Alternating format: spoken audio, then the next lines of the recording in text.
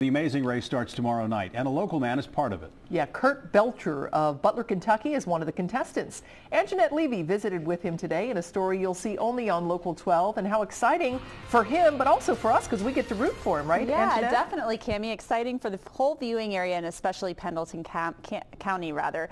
Kurt Belcher does not get stage fright. He started competing in child beauty pageants at a very young age, and tomorrow night you'll see him compete in one of the most competitive contests around. Your hair always needs the cream.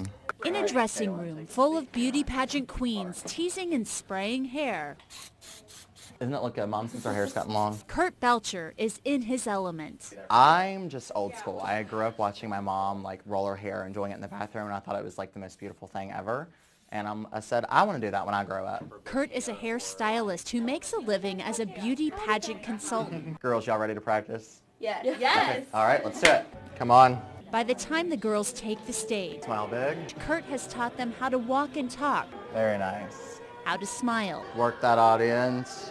and most importantly, how to win. Really love it because it's kind of a cutthroat industry. It can be. I mean, it's not hard. We treat it like a sport. Kurt's pageant work was good prep for his star turn on The Amazing Race. We got the same hair. He was paired with a man named Bergen on a blind date for the show. The name speaks for itself, The Amazing Race. It's a once-in-a-lifetime opportunity. Kurt was gone for a month late last year, leaving some to wonder where he had gone.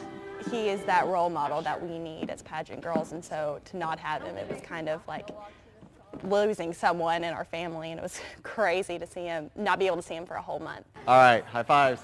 Love you, love you, love you. Now Kurt's back in Pendleton County with his pageant girls. Those, definitely. He's been the talk of the town. I'm very excited to watch the show. I think people are going to be in shock some of the things I had to do. It was not easy by no means, but it was a lot of fun.